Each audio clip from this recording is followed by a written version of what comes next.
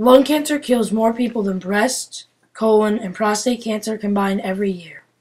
1 in 16 men will get lung cancer and 1 in 13 women. It is the leading cause of death by cancer in the United States, killing more than 161,400 people per year. It starts deep in the lungs, causing wheezing, shortness of breath, chest pain, coughing, and even sometimes the coughing up of blood. Imagine your parent being able to only breathe through a straw, for this is as it would be with lung cancer.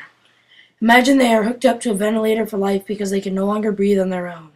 It spreads to their nervous system, causing excruciating headaches, blurred vision, and dizziness.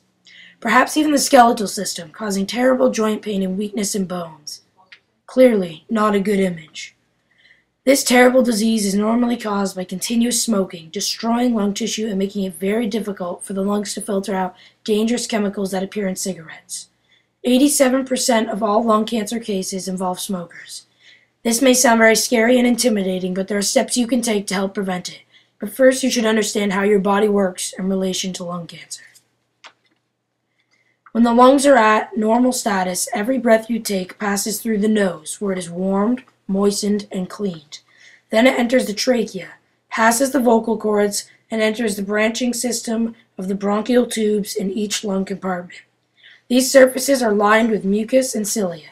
Cilia clean out debris from the air. If you have cancerous lungs, then these cilia are not operational, which means that they cannot clean the air, so debris enters your lungs. The lungs also regulate pH levels in blood.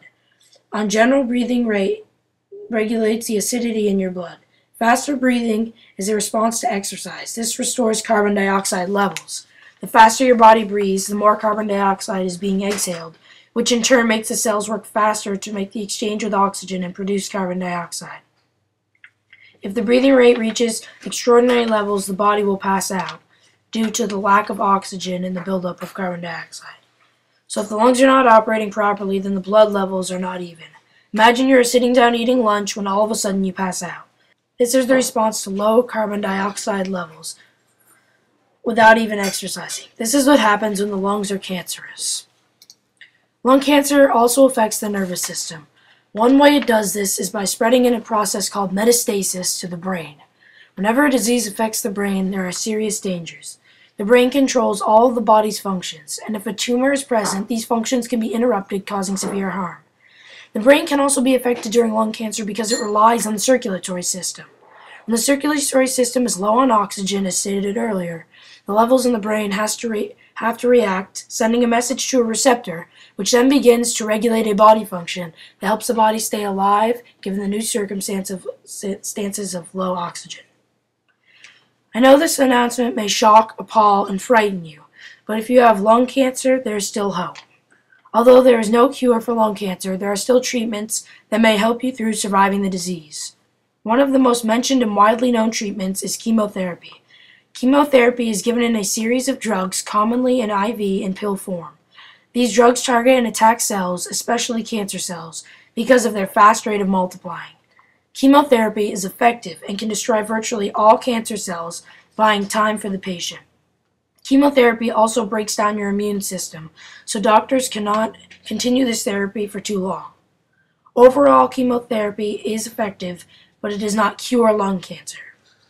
Another treatment is radiation therapy, which doctors use high-energy ionizing radiation, commonly used on the outside of the body, and penetrates through the skin without harming it. Radiation can also be used inside of the body through surgery.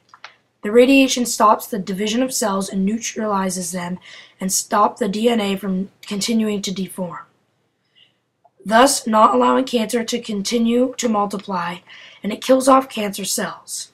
Similar to chemotherapy, it cannot be used continuously for too long of durations of time because it can cause side effects. If the cancer forms a mass in your lungs and is not spread throughout your body, doctors can perform a surgical resection of the mass and also removing some of the tissue around the infected area so that they do not miss anything. Again, surgical removal of masses caused by cancer does not necessarily mean the cancer is gone. It is very possible that the cancer could flare up again and cause another mass. If you do not wish to proceed to utilize these treatments for some reason, there are other alternative non-medical procedures that are not scientifically proven. There are procedures like acupuncture and detoxification of unwanted chemicals in your body. If you want to decrease your risk of ever getting lung cancer, then there are preventative lifestyles and choices you can make.